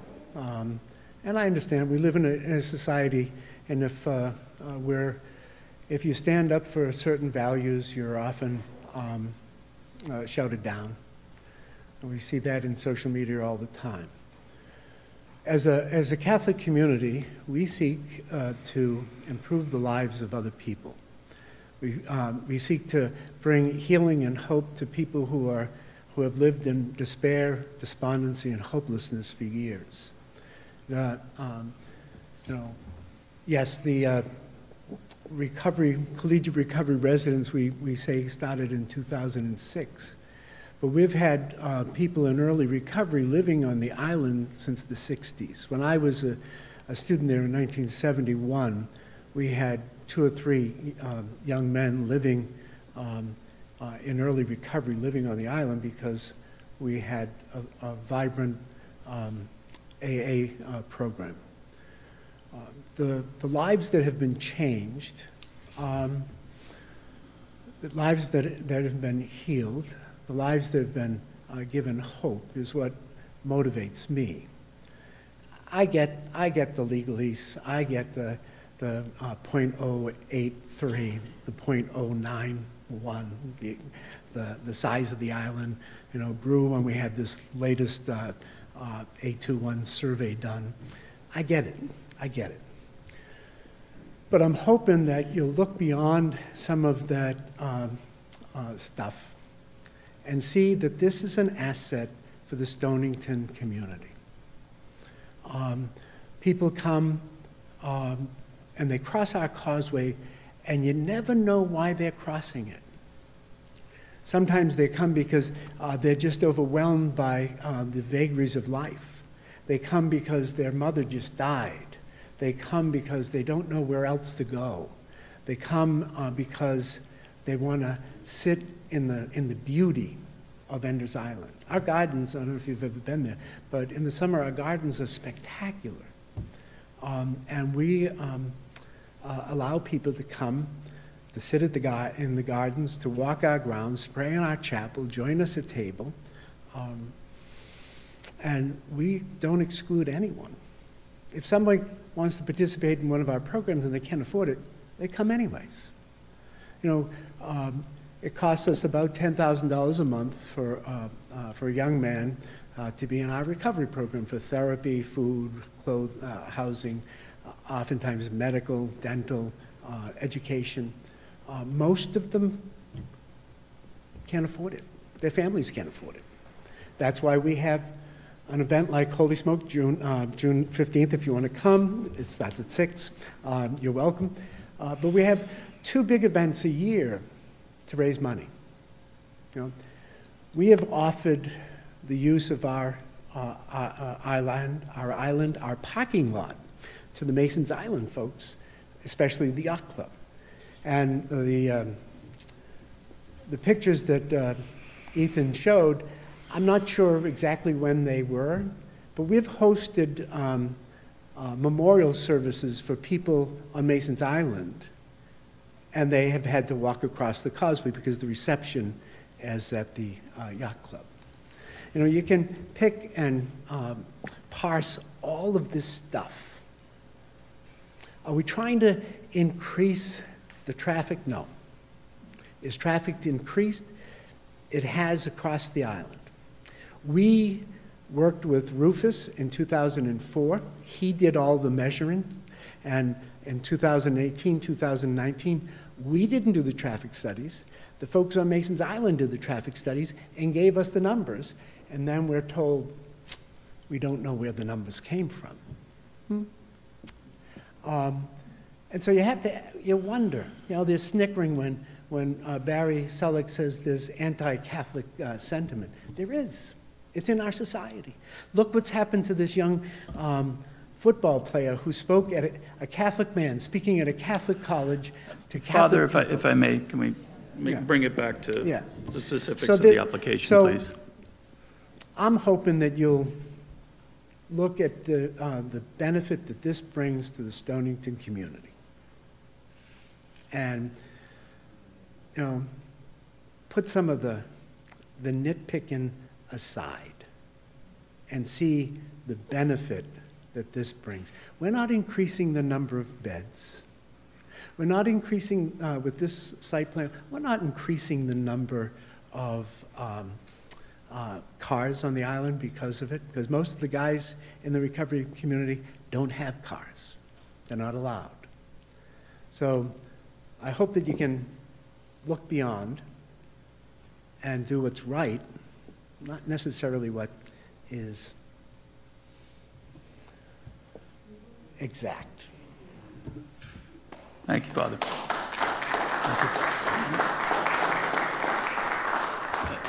And Attorney, just a moment, is there anyone else who would like to speak for or against, or just general comments before we go into a more formal rebuttal portion from the attorney? Oh, sir, if you can state your name, please. Good evening. My name is Frank Marco. I live on Skiff Lane, a neighbor of Barry's. I'm very disturbed by the arguments that are being made by some of my neighbors and some of the other people who have spoken. I mean, what they're essentially telling you to do is ignore the law, ignore the zoning. I was a lawyer for 40 years. I thought we lived in a country of laws where everybody has to follow the law, even if you think you have a higher cause, or maybe God is asking you to do something. I'm a Catholic. When we first moved to Mason's Island, I made a substantial contribution to the building of the chapel.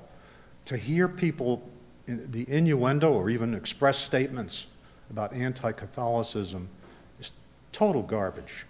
I've been involved with this since 2011, when we first learned about all the activities going on Enders Island, and became very upset when a car was stolen, and long story.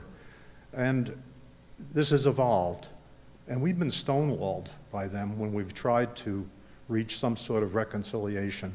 Instead is let us wrap ourselves in the flag of God and do what we want to do. So I ask you to follow the zoning, please. Thank you. Thank you, sir. Anyone else would like to speak for, against, or general comments? Okay. Attorney?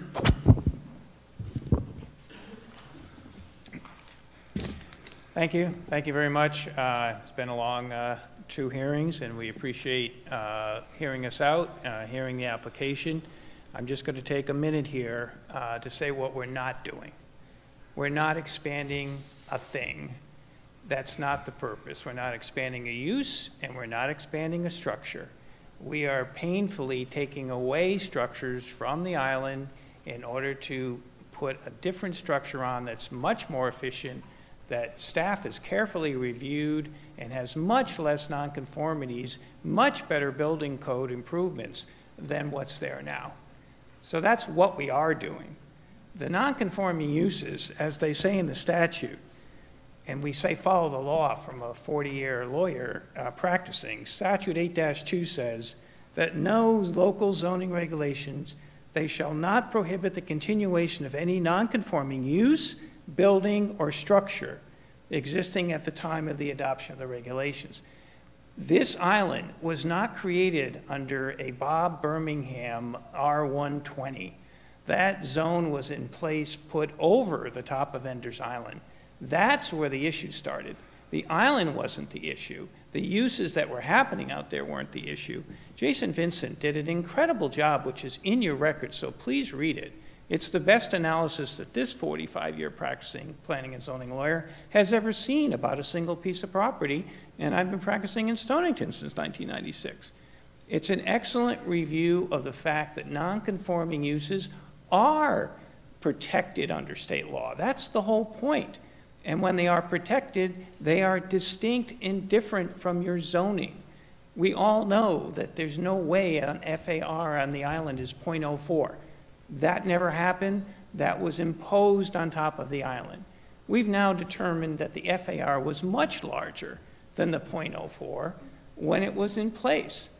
It was very high. It was up in the 0.089 or something in that range prior to the chapel. But unlike my fellow counsel's argument, the law was we needed a variance to put another structure on the island. So what did we do? We went and got a variance, and we added to the FAR of the island. End story. That's what happened. And the chapel got built. And here we are. We've now determined that with the chapel, we have an existing FAR that's incredibly close to what Jason Vincent wrote up in his report of 2018. That's the law. The law can't be changed. The staff knows that. You don't go back 25 years now and say, well, we don't like the fact that the variance was recorded and the building was built. Well, it got built, and it's still there. What we're suggesting in this application is very narrow. We're not adding a building to therefore increase the nonconformity. I agree with counsel. You can't increase nonconformities, but you can live with them. The statute protects them. So the nonconformity here is of the nature of the FAR. It's already where it is, and we'll stay under it. So we are lessening that nonconformity, which every case everybody reads from here to Milford is what the court wants us to do. They want you to diminish nonconformities, and that's exactly what we're doing here. There will be no additional parking. We make that presentation. We've been talking about it for 2 meetings now.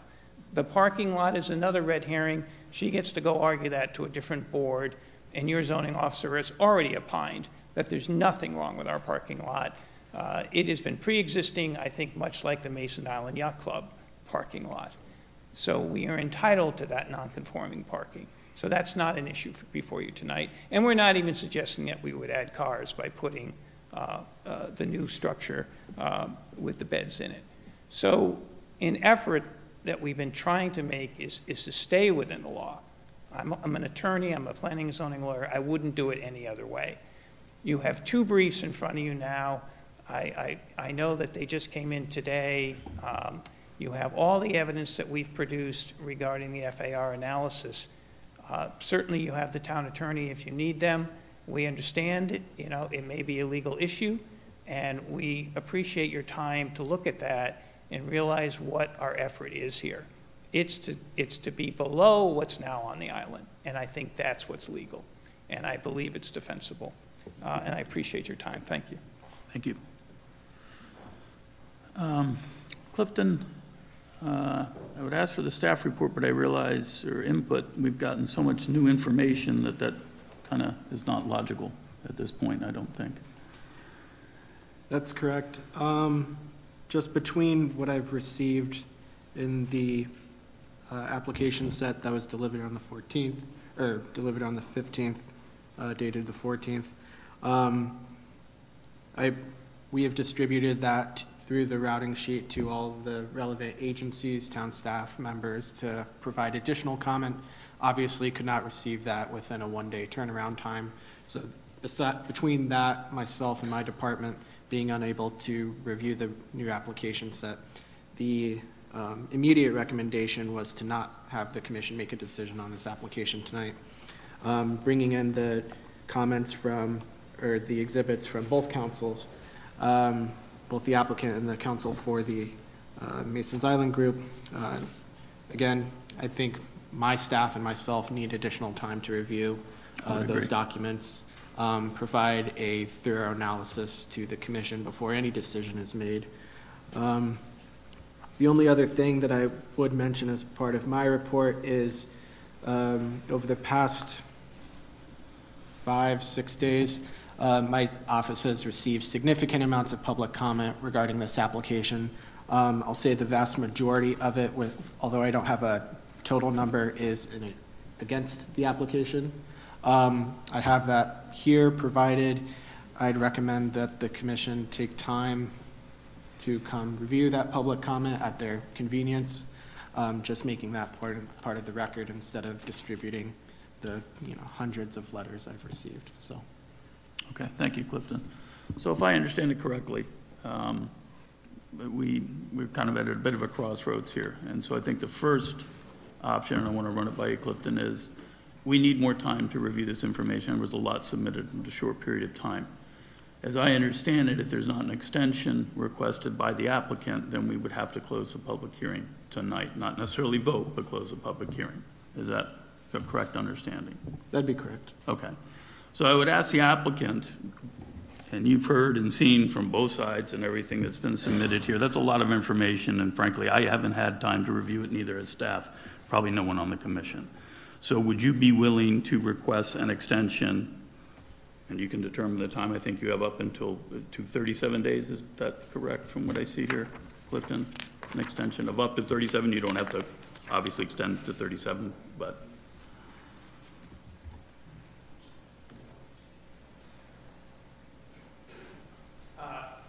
Attorney Rabavina again. What we would suggest is to close the public hearing tonight. I think you do have a lot that's come in both last hearing and this hearing. We applied for a site plan, which does not necessitate by this commission a public hearing. If it was a special permit, then it's required under statutes. If it's a site plan, you may do one, but it's not required. So we appreciate all the time you put in, and we think there is a pretty extensive record, and we certainly appreciate you're going to review it over the next 10 or 20 days, and we can give you time to do that. We would not expect any response or vote from the commission until sometime in your mid-June meeting or so. But we do think that we've now probably covered the ground that we possibly can as far as the public hearing and comments. Okay, so you would not be requesting any kind of extension, just to make that clear? Extension is needed to deliberate, but not to continue another public hearing. Okay, so you're not requesting that, all right. So with that said then, Clifton, what other options do we have? I know we could close the public hearing this evening, and that would stop any further submissions of any other materials, correct, as I understand it? Anything that would be considered new material that's unable to be commented on by the public, yes. Okay. So, Go ahead. I have a question. I think this is complicated from a legal perspective. I think that the commission should get some advice from the town lawyer for some of these questions that have surfaced having to do with conformity, FAR, perhaps errors perhaps made in the past, a lawsuit that's pending, what happens, so that we have a clear understanding of everything before we make a decision or have any further discussion. So my question is, if you close the public hearing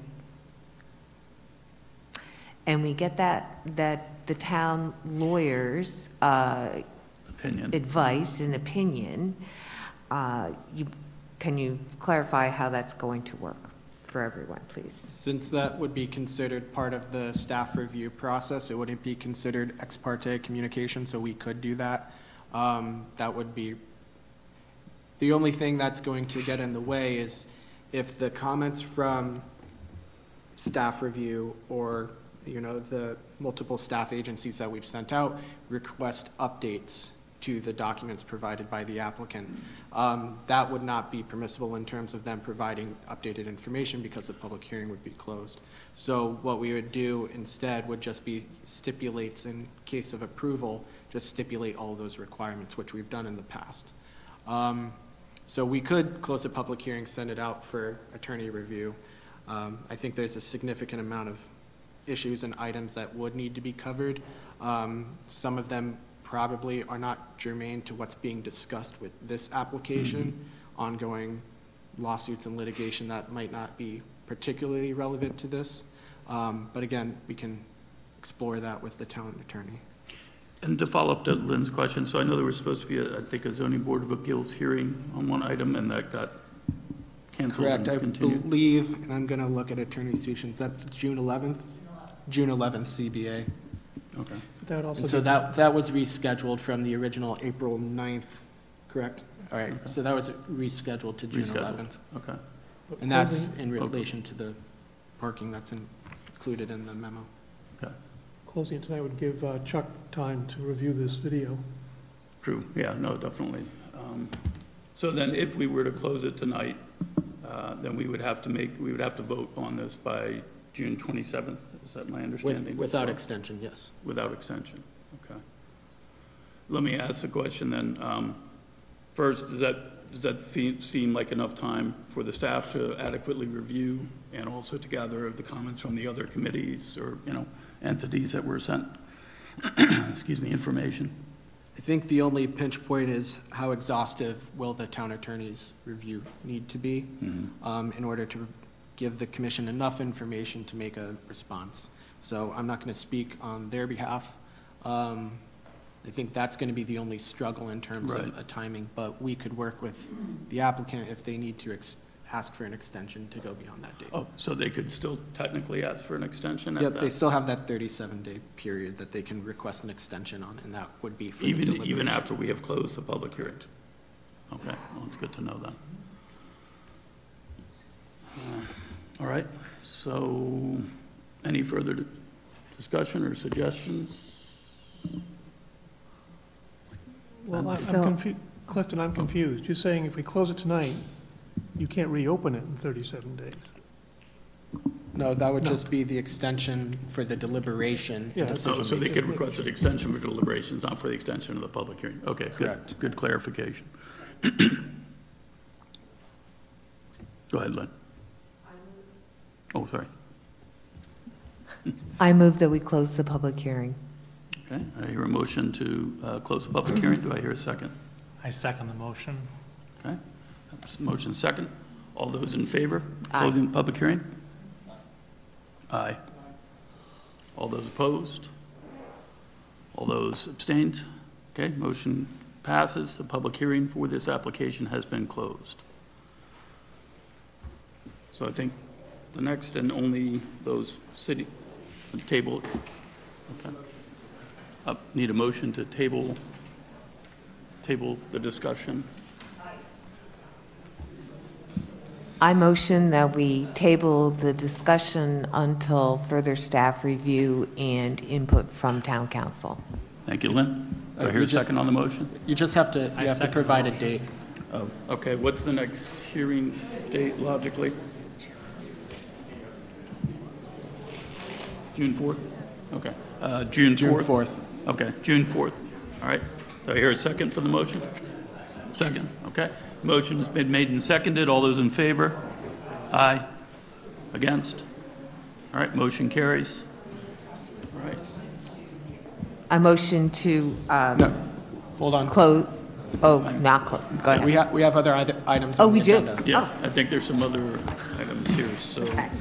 Can, Mr. Chair, can we take a pause while other people are clearing the room? There's Sure. a lot of noise feedback that we can't. Okay, we'll call the meeting back to order. Well, I mean, 5. Okay, Clifton, you said we had some other items to work on. Correct. So, as requested in previous meetings, and I want to make this a trend going forward, when we have new applications or new submittals, I want to formally accept them. You can accept them as a group or individually. This would be the time where if we have a site plan application, this would be the time where the commission would choose whether or not it needs a public hearing. Regarding what's been provided, the only item of note is item D, PZ 2413, SPA and GPP. That project, that site plan is semi in conjunction with item C that already has a public hearing scheduled, but since it's a site plan, it doesn't necessarily need one. The applicant has requested just to combine and do a public hearing for both applications, and so that just needs to be formally made by the board. They're both part of the site plan for the NDD? Correct. Procedurally, they're doing a master plan update, which needs a zone change application, and then procedurally, they want to do a site plan, which would be the first item after the zone change. So I see. They're doing two applications in one, so they're going to be formally separate, but since we're going to be discussing the same topic at the meeting, they requested both of them be public hearings. Okay. Any concern? Nope. From your, okay. All right. Just formality. Understood. Any discussion on this, or? All right, do I hear a motion? Oh, sorry, go ahead. I'm sorry, just, hold on. Okay. I'm sorry, I was reading the list. So the first one on the list having to do, it's PZ 241, has Generation 4 LLC. Yep. That doesn't have a date. Oh, I see. Yeah, June 18th. Yeah. Okay. Correct. So items A, B, and C already have public hearings scheduled. Okay. Item D, staff is recommending at the request of the applicant to have a public Okay. hearing. Yep. And then it would be up to item E, whether or not the commission would choose to do a public hearing, but staff's not recommending it one way or another. Is this for a lot of the nonconformities that they've already done? Item E, yes. E, Yes. Shurenzia. Correct, yes. So you don't think a public It's in hearing- conjunction with 2018 SUP. So you don't think a public hearing is necessary? Largely, no. There's a procedural element I'm working out with the applicant on that at this time. Isn't, okay.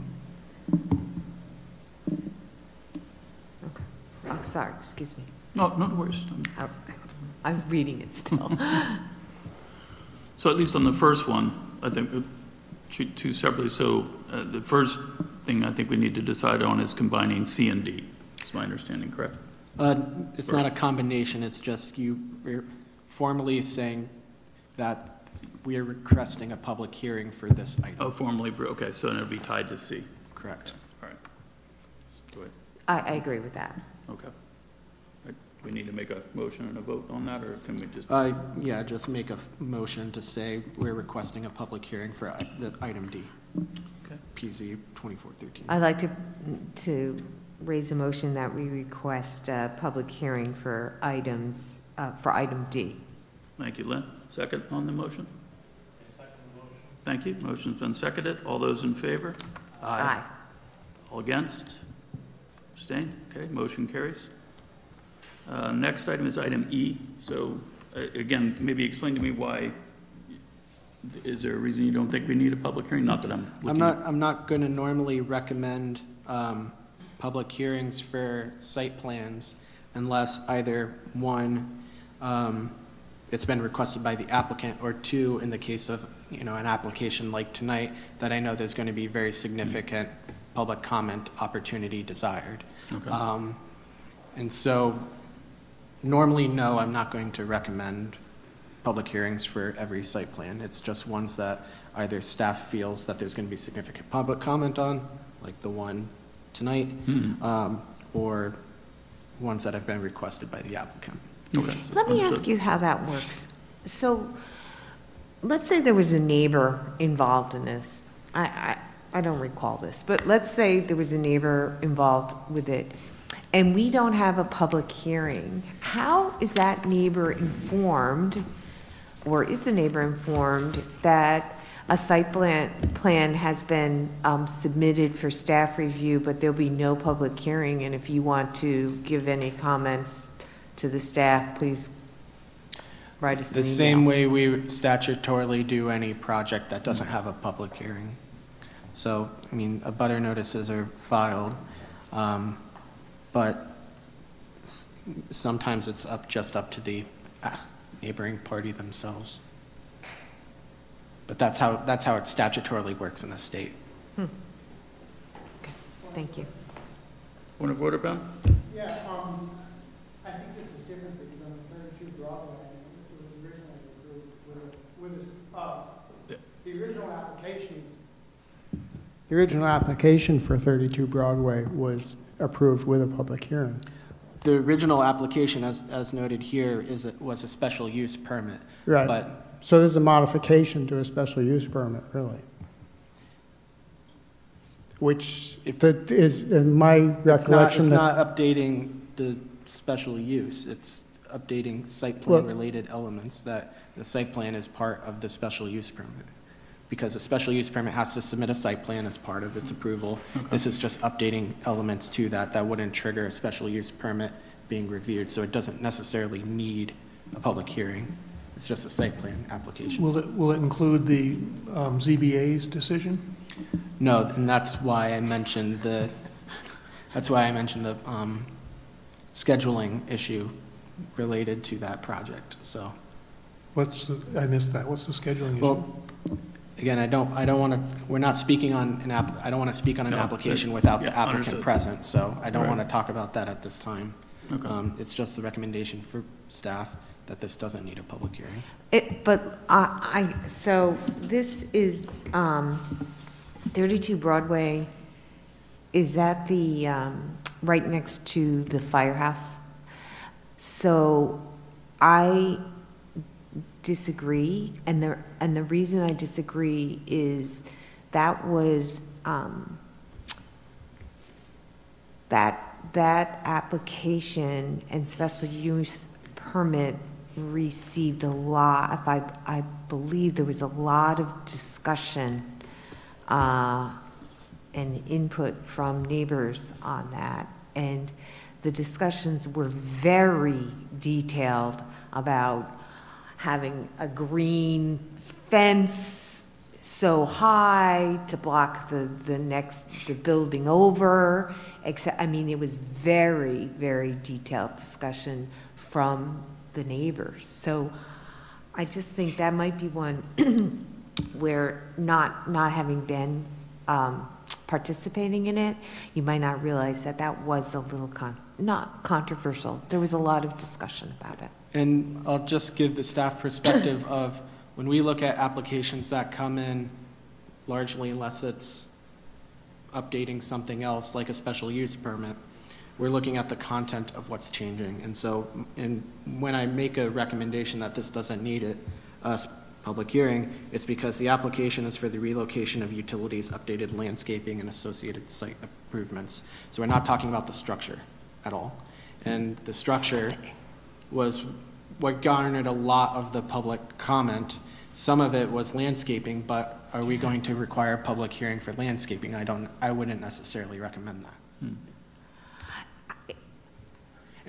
I'm just going to say, I totally understand what you're saying. I'm just saying in this instance, there was a lot of discussion about landscaping. A lot. Because I remember it distinctly because the building is so close to the building next to it and they wanted to put some kind of a green fence type thing, and there was a lot of discussion on how that would work between those two properties. And that's why I ask about the public hearing and how that neighbor would now find out and be able to comment. And again, it's just because I remember it.